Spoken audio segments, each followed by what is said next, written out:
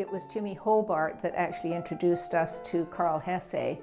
They both were gymnasts, they both played piano, they both were wonderful cooks.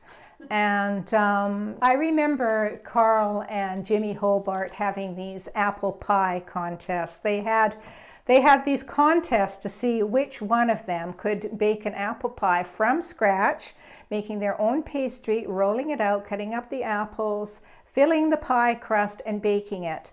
And the pair of them were just covered in flour, and apple cores and peelings were all over the floor as peelers and knives and ingredients were flying all over the kitchen, and it was a great lot of fun. Of course, then we all got to eat the apple pie.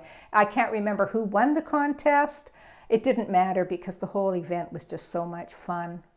Carle was a very energetic man who, at the time, I didn't know that he was an artist, but on subsequent visits, I found him gleefully bending over these large format panels, painting away in whatever he could get his hands on. Sometimes it was oil paint, sometimes it was watercolor, but whatever medium he chose at the time, he was always very enthusiastic and very, very good. I remember being very impressed by the light and the compositions, his choice of palette, his color, his subject matter. Primarily he painted what he saw and the environment that he lived in. Mostly for the drama and the limited palette and the absolute stunning grays that Carle has been able to create out of seemingly one or two colors. The painting denotes a very misty scene. Of course, we get a lot of misty weather on the West Coast. Would have seen a lot of this type of scene.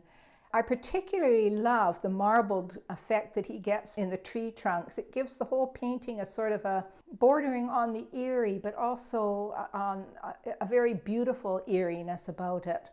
There's a lot of detail in the tree trunks, but also a lot of abstract and a lot of impressionistic work in it. There's beautiful light coming in from the right-hand side and the left. The whole composition is just beautifully put together, beautiful in its softness and in the technique that he used.